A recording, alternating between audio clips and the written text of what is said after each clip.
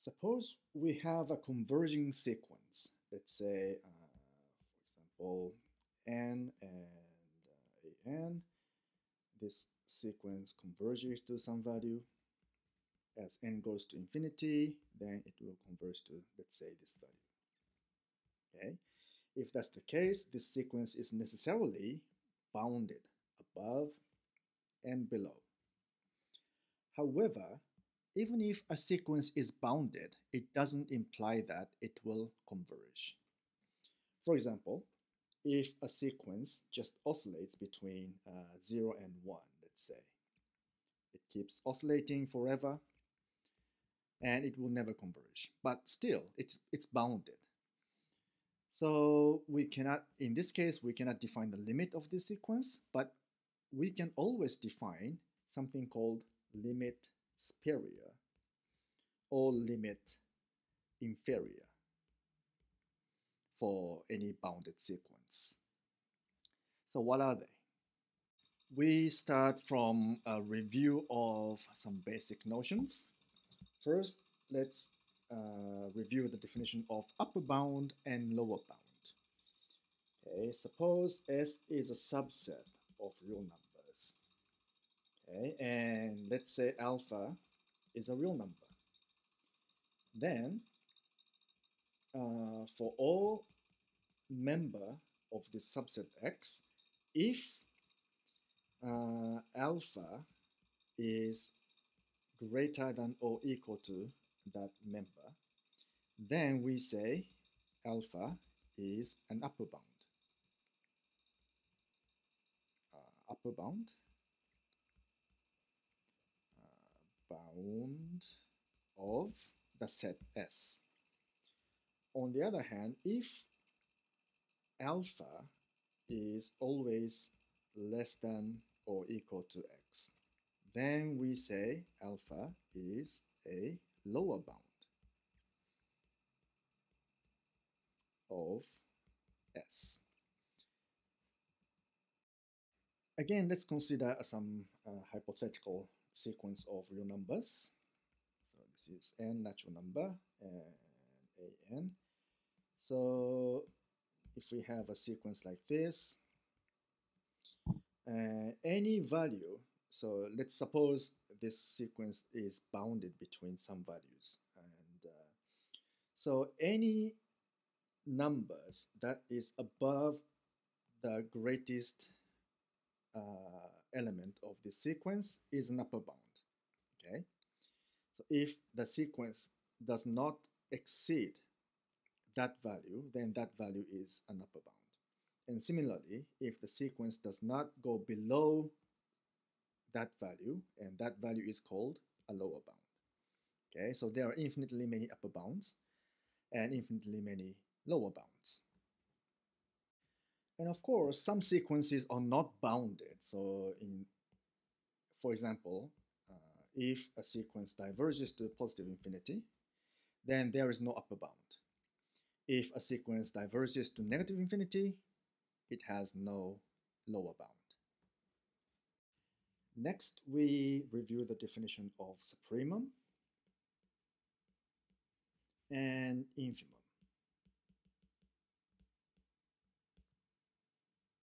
And here again, suppose S is a subset of real numbers. And then if this set is bounded above, then we can define the set, let's say U of S, where alpha is an upper bound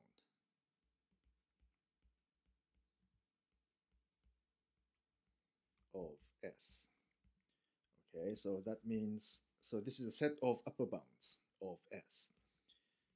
For all elements in S, alpha is greater than or equal to X. Okay, so this is a set of upper bounds. Then the supremum of this set S is defined as the minimum of upper bounds. And consider a sequence of real numbers. and suppose this is bounded above. Okay, so there are infinitely many upper bounds, and the lowest of which is the supremum of this sequence in this case. And the infimum of S is defined similarly. So we define the set of lower bounds of S, that is for all x in S, alpha is less than x. Okay, so this is the set of lower bounds, and the infimum of S is defined as the maximum element of this set of lower bounds. So roughly speaking, the supremum of the set S is kind of like the maximum value of that set. Okay, but not exactly the maximum, because the set S may not contain that upper bound itself. Okay, so it may converge to some value that is very close to some the supremum of S, but not exactly. In that case, it's not exactly the maximum of the set S, but it is the minimum of the upper bound. Okay, and same for infimum. Okay, it is something like the minimum value of the set S, but it's not exactly the minimum, because the set S may not contain exactly the value of infimum of S, but it is the maximum value of the lower bounds. Next, let's consider a sequence of real numbers that is bounded. Okay, then for any natural number n, for this sequence we define a upper bar n and a lower bar n as follows. So a n upper bar is defined as the supremum of k greater than n and a k, which means this: supremum of this set ak, where k is greater than or equal to the given n. Okay, and a lower bar n is the infimum, k greater than or equal to n, which is the infimum of the set of subsequence ak, where k is greater than or equal to the given n. So what they mean is this. Again, consider a sequence. So we have this sequence. Okay, so when n is equal to 1, then here k is greater than or equal to 1. So if this is n equal to 1 and 2 and so on,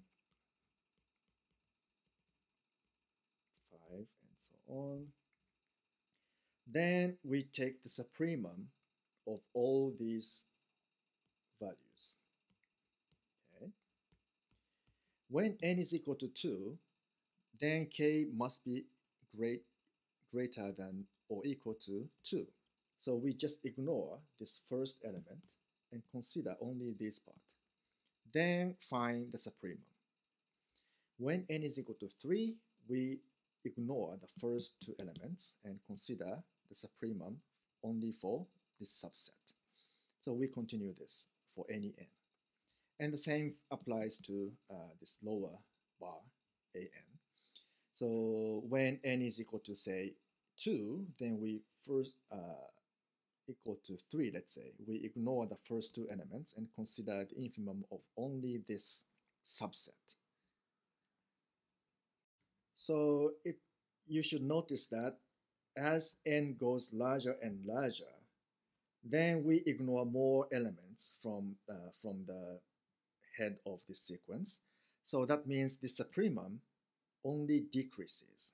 Okay, it doesn't increase, or maybe it can stay the same, but it will never increase because we ignore more and more elements from this set. So there will be less larger elements. Okay, so for example, in a extreme case, the first element may be the largest element. So if we ignore this, so when n is equal to 1, then this will be A1 itself. If we assume A1 is the largest element of this sequence. But A2 upper bar, from this we ignore the first element. So it is it must be less than A1, which is A1 bar. Okay, so this can apply, the same argument applies to any other element. So this AN upper bar only decreases or maybe stay the same. So in general, we have A1 upper bar is greater than or equal to A2 upper bar, which is greater than or equal to A3 upper bar, and so on. By a similar argument, we can see that A1 lower bar is less than A2 lower bar, which is less than A3 lower bar, and so on. So this AN lower bar only increases as n goes larger and larger.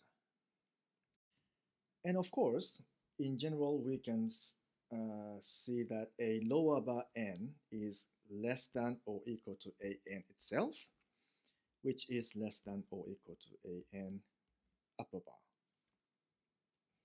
Because this is the supremum and this is the infimum, so an must be in between. So by assumption, this sequence is bounded. Okay, this an is bounded. It's a bounded sequence. And so therefore, this a upper bar, this sequence is also bounded. And a lower bar, this sequence is also bounded.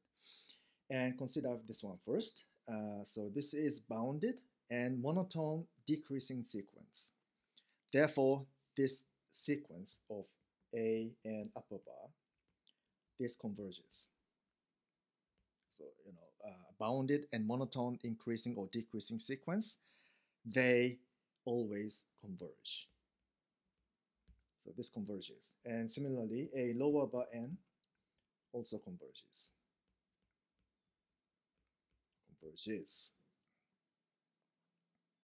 So based on this observation, we define limit superior. N goes to infinity of the sequence an. So we define this to be limit n goes to infinity and supremum of k greater than or equal to n a k, which is limit of, so by the definition of this, we have this a n upper bar. Okay, so this limit exists because it's monotone decreasing. And similarly, we define limit inferior an as the limit n goes to infinity and infimum k greater than or equal to n a k, which is actually the limit n going to infinity and a lower bar n. And as we said before, this limit does exist because we are assuming an is bounded, so a underbar is also bounded, and this is monotone increasing, therefore the limit exists. So these limit superior and limit inferior, they are well defined. So here, the only assumption was that the sequence an is bounded, okay? So even if the sequence does not converge to any value, any finite value, we can still define limit superior and limit inferior. So any bounded sequence has limit superior and limit inferior. By the way, in some math books, limit superior is written this way. Limit instead of lim sup, it's written lim upper bar. And similarly, limit inferior is sometimes written lim underbar and goes to infinity. So they are the same thing. It's just a matter of notations. Okay, let's see a few examples. Consider this sequence. A n equals to -1 to the power of n plus 1.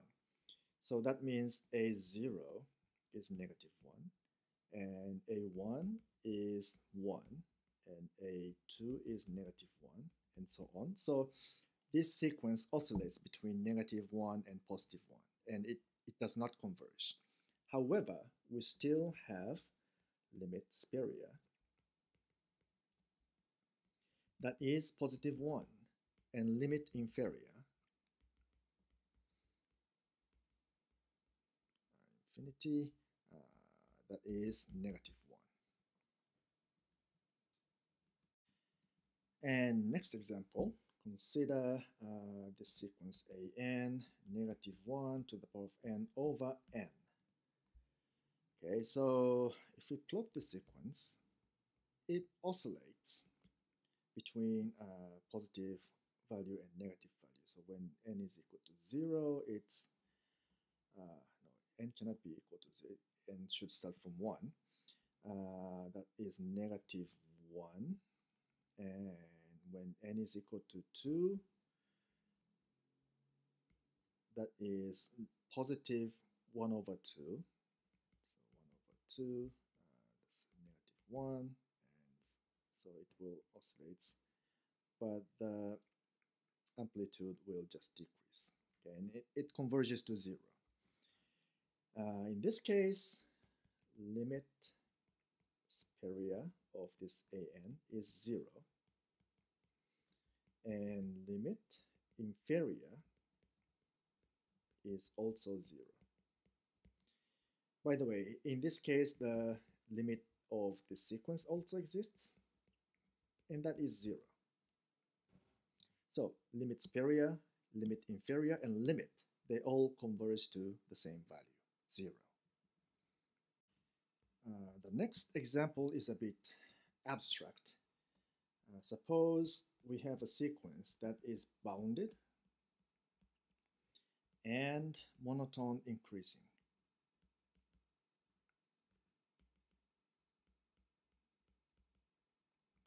So that is, it's bounded, but monotone increasing, but there's a bound, okay? So since it's bounded, we have the lowest upper bound of an. Okay, so n is all natural number. If this is the case, then we have, this is actually also equal to the limit superior, and this is also equal to limit inferior.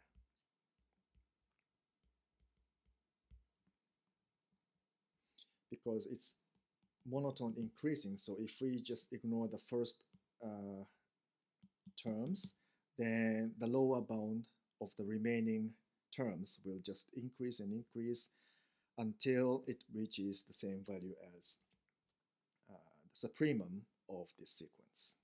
So therefore we have this equal to this and this equal to this, of course. And that's it. See you later.